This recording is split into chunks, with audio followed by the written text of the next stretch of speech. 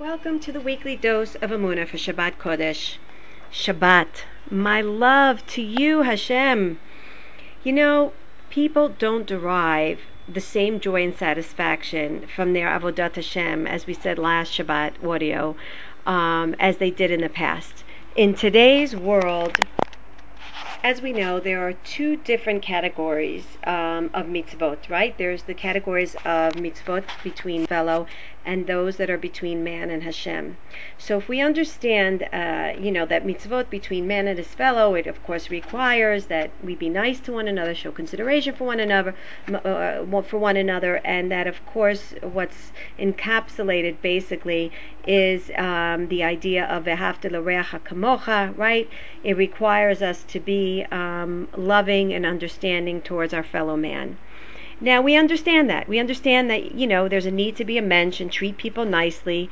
The question is, do we look at Hashem from more or less those same eyes? Do we understand that Hashem, so to speak, is also a real personality in our lives? Do we understand that when we relate to Hashem, we need to relate to Him, so to speak, as though He's our friend? That He hears everything that we say, and He's happy or chas v'shalom pain, so to speak, by everything that we do. And do we understand that when we do a mitzvah, it, so to speak, compliments Hashem and pays Him a note of gratitude, a hakaras hatov, for us enjoying that aspect that we're enjoying, if it's the fruit or if it's something particular that we've bought for ourselves and so on. So let's just understand that when we say you should love your friend as yourself, we should treat Hashem with the same due care and respect. And understanding this point is really the heart and soul of Judaism as a whole, right?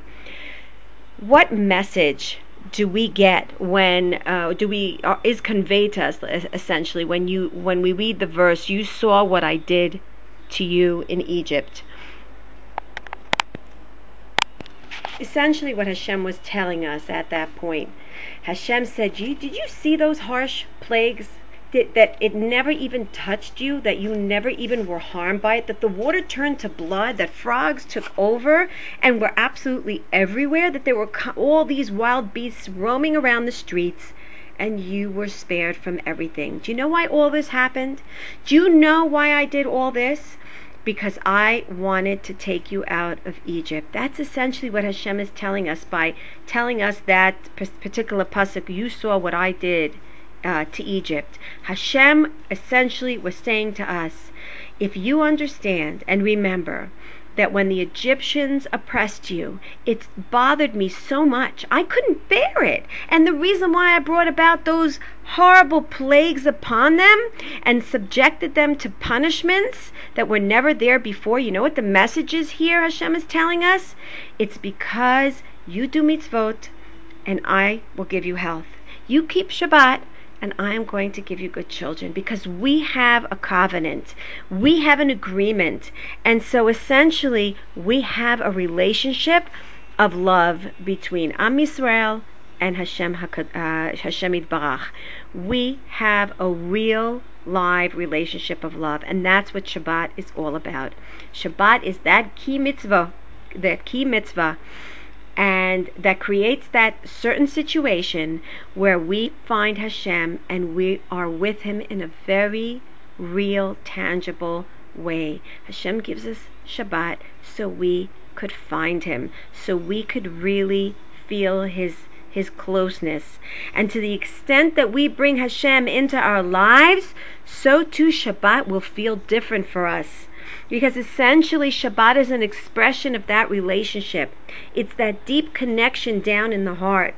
And so if we work at finding that connection with Hashem, Shabbat will look different to us. Shabbat is the way that we express our love to Hashem, and Hashem expresses His love to us. How can you tell when two people love each other? Well, there could be a lot of bickering, and there could be a lot of going back and forth. He yells, she yells. But guess what? They're still a married couple.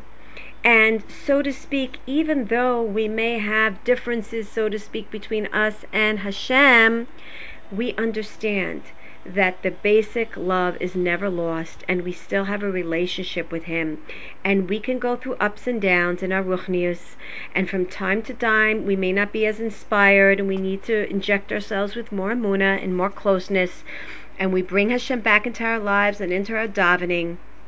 But you know what? It's all about maintaining that relationship. So even though we go again through ups and downs, I still profess my love for you, Hashem. And that's what all of us should be doing in the best, most possible way. Shabbat Kodesh. So Be'ezrat Hashem, let's emphasize our love to Hashem. Let's work on feeling love for Hashem.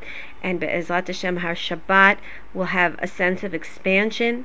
We'll be able to feel our Neshama Yetara. We'll be able to feel that closeness of Hashem and feel a totally different Shabbat experience. Have a great Shabbat.